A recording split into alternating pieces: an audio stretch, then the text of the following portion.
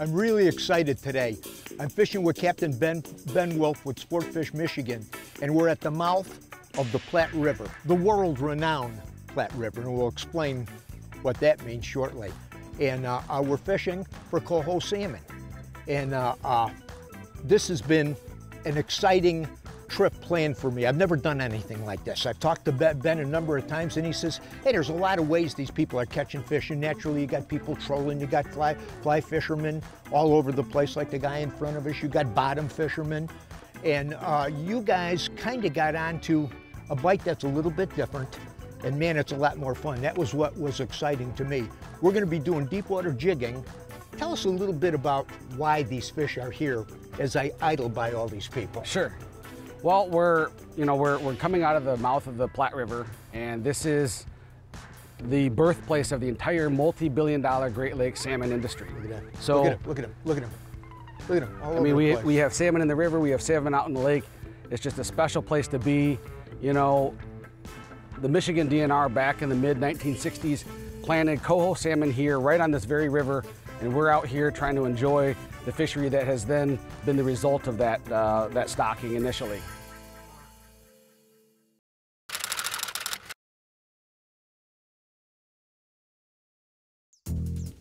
Closed captioning is provided by Smooth Moves, adjustable boat seat suspensions for a smoother ride.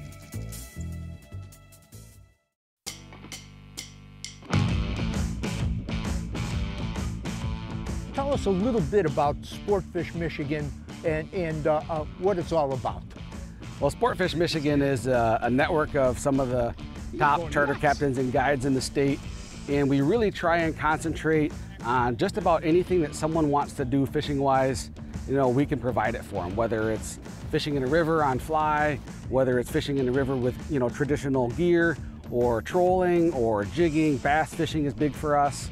Walleye fishing is also big for us, you know, so really almost anything someone wants to do fishing-wise, we have someone around the state that is, you know, a qualified captain or a guide and really knows their thing, and is able to have a great time with customers.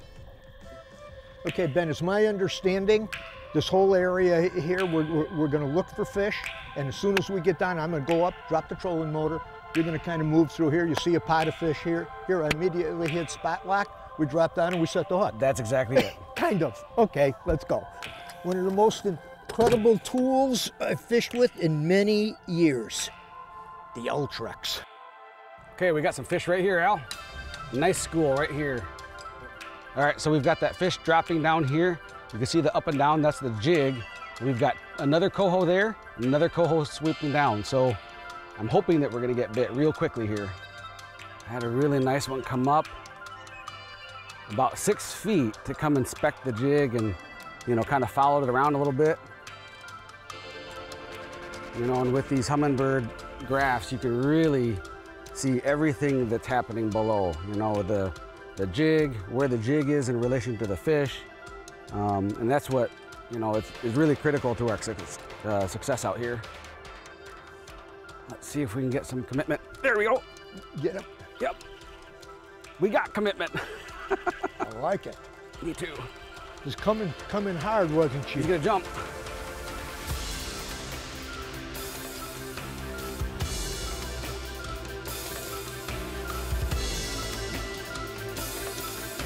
I'm liking it. Yeah, okay. All right, ooh, okay, let's get her in. And, whoa. You can, when that happens, they pull just slightly different, don't they? They do. They do. All right, here you go, bro. Oh, all right, and the jig I falls think right it just came out, man. All right, so this one swirled on my jig and, you know, missed the jig and ended up getting it, come on. They don't cooperate. And ended up getting it in the side, and, you know, snagging here in Michigan is illegal, so we're gonna let this fish go. You know, typically they eat it in the mouth, but sometimes we do. Yeah, you can see where she was. Yep, but sometimes, you know, that jig's fluttering and moving around, and sometimes they miss it. So we're gonna let this one go.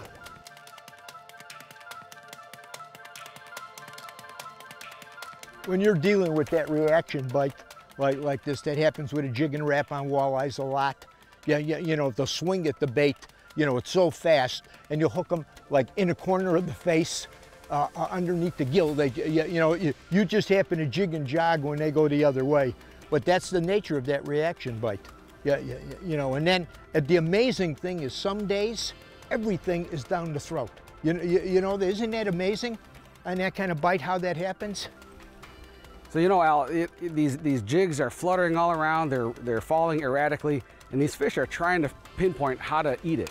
And, you know, it's an aggression bite, it's a reaction strike, and it's tough to sometimes peg a moving target. It really is. Well, I pulled through some of them higher fish. I'm going to go back down again. He went to bite. That fish went to bite. Yep, like that one. Oh, finally. There was too many fish there. There was too many fish there.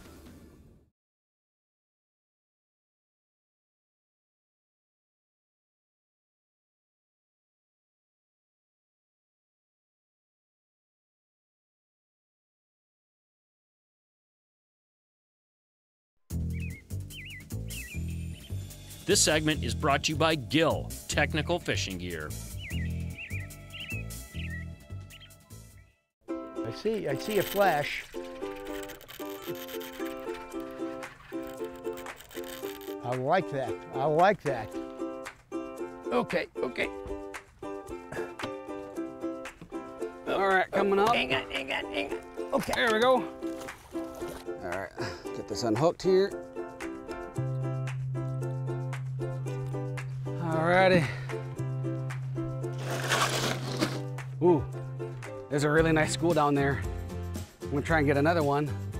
You know, the DNR is estimating right now that we may see a run close to 40,000 coho salmon running up that one Platte River, which is just a staggering number. We've already got 20,000 that have been accounted for in the river, and so statistically, we may have as many as another 20,000 out here to fish for. Is that a better run than normal? It sounds like an awful lot of fish to me. Why would they have put that many fish in there? You know, that actually is a high number for a return. You know, typically it's closer to 15 to 20,000. And really, it doesn't have as much to do with what the DNR is doing as how many actually survived. We're seeing a more of a balance now between the predator and prey relationship with the alewife. And the alewife is what's predominantly the forage base for these salmon, king salmon, coho salmon, and even the occasional pink salmon that we have. All right, Al, let's go ahead and see if we can't find another school here. Well, what I like about it, you don't have to move far. You just idle around, and there's another pot of fish here, a pot of fish there, a pot of fish here. This is such neat fishing. another quick asset for that spot lock on my Minn Kota. You know, it's such an amazing tool. All we're doing again, we moves around, he watches the electronics, bingo, as soon as he sees a pot of those fish, I hit spot lock on this thing, you drop right over. You do this with the lake trout at different times, salmon, white, everything, right? Exactly. That you guys use for jigging. Exactly. That spot lock feature on those Minn Kotas is a lifesaver, and it's critical to us being able to boat fish. Yeah, you can stay so much on. We on it? And we on them. Okay, here we go again. You see all kinds of boats at every size, shape, and style out here taking advantage of what's going on here. That kayak bite's really been growing, man. You see it everywhere. You can almost anticipate, like, hey, you know, like right now, I've got 2 fish coming in right now. I've got 1 looking at it. So you can almost not call your shots, but you know that you're at least getting attention. And that's really, you know, for this technique, being able to have a good graph, being able to understand what the graph is telling you is really, really a key component to being successful. Got him. There you go. There. Oh, got him. Oh, don't know.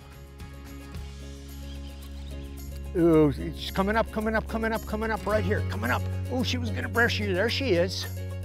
There we go. Ooh. Whoa. I think he ate it too. That one's. Boy, you got her coming in quick. Get up here. I bet you that When they attack so quickly. Holy cow. She just woke up.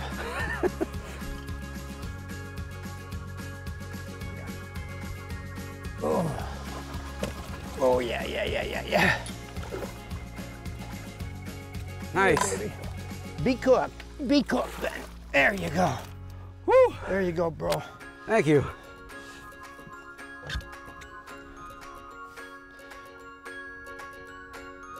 Yeah, so this is a nice little male. One. Yeah.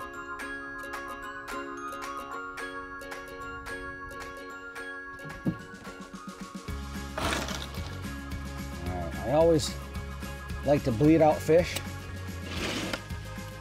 and I cut the gills to do that, and it's just a much better fillet. You know, it's cleaner, and it just, I think, produces a much better quality. Alrighty. There's more fish to drop in on, and you know, we're vertical jigging these coho salmon out here today, and this technique has really gained in popularity in the last several years, and it's something that we started offering our customers about 5 years ago. Vertical jigging spoons, you know, has been really popular for other species like lake trout, whitefish, cisco, burbot, and you know, I heard some guys were catching salmon on these jigging spoons, and I thought, you know, let's go try that, because as a bass angler, I like to feel the bite. I like to be able to impart the action on the rod and the bait and really feel that bite, feel the, you know, the whole battle the entire time. So it was really just kind of adapting the techniques for whitefish and cisco and lake trout that we were using to try and figure out how to trigger these salmon. And you know, over the course of the last several years, we've offered these trips to customers, and they've absolutely fallen in love with it, just like we have, because they get to experience the entire thing from start to finish. You know, this technique, when these fish are staging and they're stationary, we can stay right on top of a school, make small adjustments, you know, where if you're trolling, you're gonna troll right through that school and you can turn around, but sometimes that school's gone. Here, with something like spot lock, we could sit right on top of a school, make a small adjustment with our trolling motor and spot lock and get on that school again and stay right on top of them. So, you know, for us, this is a tremendous hands-on technique that we can offer our customers that want to experience something new.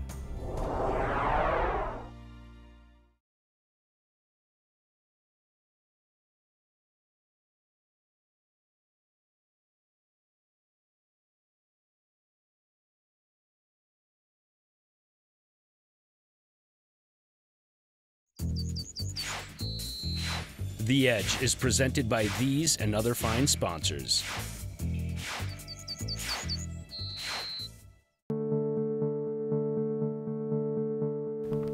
One drop. Oh. Whoa. Oh. I just changed colors. Did you really? And you know, on a slower bite, sometimes you just don't know what they want. And I changed colors. Oh. Whoa. Yeah, he's hooked right. He's hooked right in the face. She's right where you want her. She's kind of a crazy one. I like that. It is amazing. It's amazing how crazy these fish get. Yeah. I mean, when you stick them, they just get, I mean, crazy. You're gonna jump again? It is so much fun.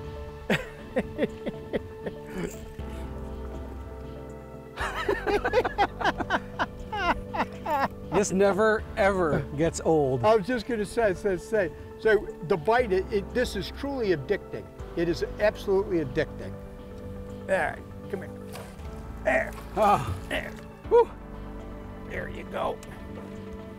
That was the first drop on that color change. Unbelievable. There you go. Right in the corner of the mouth. For this deep water jigging technique, you need a bait that drops like a rock. The Rapala flat jig is designed for this type of fishing. And when it comes to spoons, they need to be fairly heavy. We're using 2-ounce jigging spoons. And one important thing, they gotta glow. You know, I gotta ask you a question. You know, I hear and go into the bait shops here and I look at the trout and salmon fishery, and there's a zillion colors, probably more than there is in plastic worms for bass. Obviously, these fish must be somewhat color conscious at different. Talk to me about color. What's your belief on color, and what do you see? You've been on here for many years. Well, I do believe that there is a very distinct color preference that these fish have. You know, with the clear water that we have here in Lake Michigan and Platte Bay, these fish can see extremely well. And you know, cohos really seem to like when they're staging. We use chartreuse and white a lot. When these fish move shallow, just adjacent to the river mouth, they almost entirely switch to black. And black is just, I don't know what it is about it, but black is really day in, day out, the go-to for just about every angler. And you know, you go to those bait shops and you'll see just lots and lots of those black lures for those fish that are about to run the river. You know, probably one of the most important parts of this system of fishing, as I understand it, is the line. This is Suffolk's 832 braid, 30-pound test, and I've got fluorocarbon on it, and I guess Ben said anything like from 14 to 20 pound. I got Suffolk's fluoro again on here. That's all you need for leader material. And then the rods will vary. We're fishing bait casting. He likes bait casting. Most of his guys do. It's a pretty simple way of fishing. I got a Tatula, Daiwa Tatula. This is my bread and butter reel for everything. I use it for bass fishing. Most conditions I fish with a Tatula. And then I've got a St. Croix Legend Tournament Series. It's a 7-1 medium heavy. Yeah, you know, and it's a little heavier, but that's all I had that was right for this. I could have a little softer rod, but I didn't bring one. But that's what I'm using here, and it's working sufficiently. Oh, got him. There you go. Uh-huh. Love it.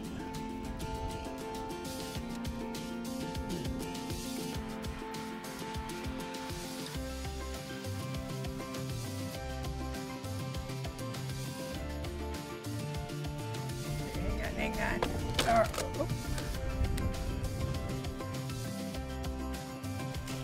Oh, it just came off. Just popped out, yeah. It just came off.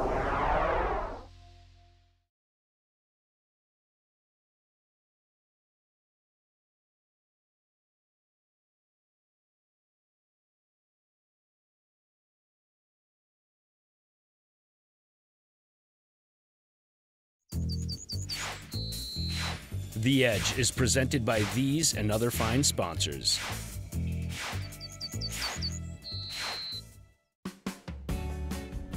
Huh? Nice fish. Beautiful. They're all running really nice size. Ben told me about this bite, and he says, you got to come up and try it. Yeah, you know, and I got to thinking a little bit.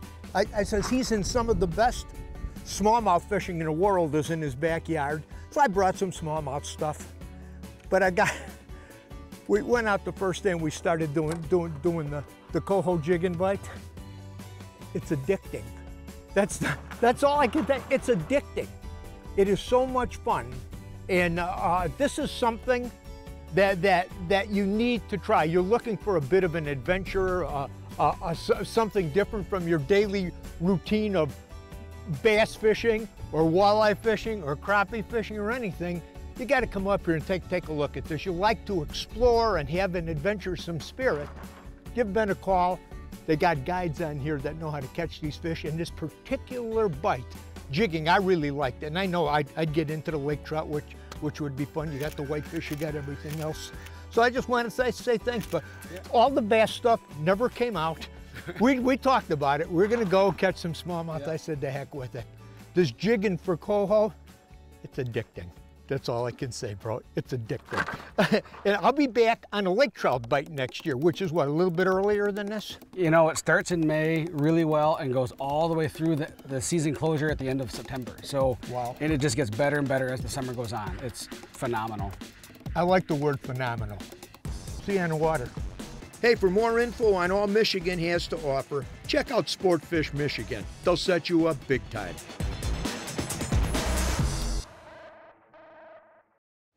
You know, lately I've been having a really hard time falling asleep. My mind is racing like crazy. I'm thinking about a lot of things.